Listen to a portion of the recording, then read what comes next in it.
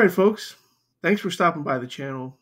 I want to talk today about a segment on The View where the hosts practically get on their knees to run cover for Joe Biden not acknowledging his youngest grandchild, the daughter of Hunter Biden and a former stripper. Now, at this point, Joe Biden and his team and his official biography say that he has 6 grandchildren when in fact he has 7 grandchildren. So I'm going to play the clip and then we'll talk a little bit about it. Maureen Dowd should find something else to write about. Yeah, write about something else. I'm sorry. You know, these things are, for me, when you start talking about people's families and what they're doing, I find it unnecessary. This is not anybody's business. Nobody needed to know about this. No. This is private. And I know people feel like you need to know everything. I'm sorry, you don't. You need to know not almost anything about people. But I do feel like if it was Trump, we would talk about it, is the thing. If Trump had a grandkid he wasn't acknowledged, we'll talk about when he didn't acknowledge Tiffany very much. Well, I will say, you know, when they are grown kids, you can talk about it. Yeah. But this is a baby. It's a baby. She has no business doing it. She has made this a problem. Not Hunter, not this woman. She's made it a problem. They've settled it. Okay, so that was the host from The View. Like I said, running cover for Joe Biden. Of course, if this was Donald Trump and one of his sons had a child with a stripper that they failed to acknowledge, they would be talking about it all the time and they would be giving him a hard time for it. So this whole idea that, oh, it's somebody's family and they're off limits and she's a baby, so we can't talk about it, is just crap. Okay? And we know that.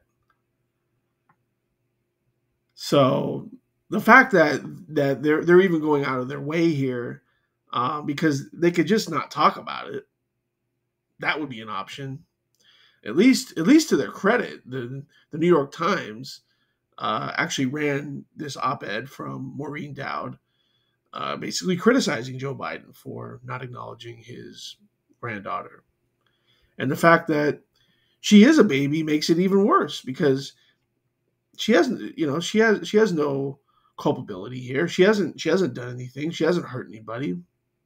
She didn't ask to be brought into this situation. And whatever you think about Joe Biden and Hunter Biden, that's her father, that's her grandfather, not just any grandfather, but the president of the United States, unfortunately.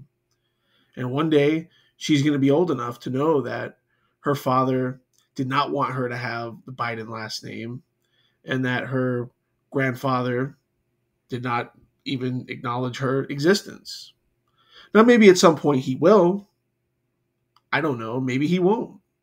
But someday she's going to be old enough to know that he didn't want to acknowledge her, which is not going to be a good thing for her to learn.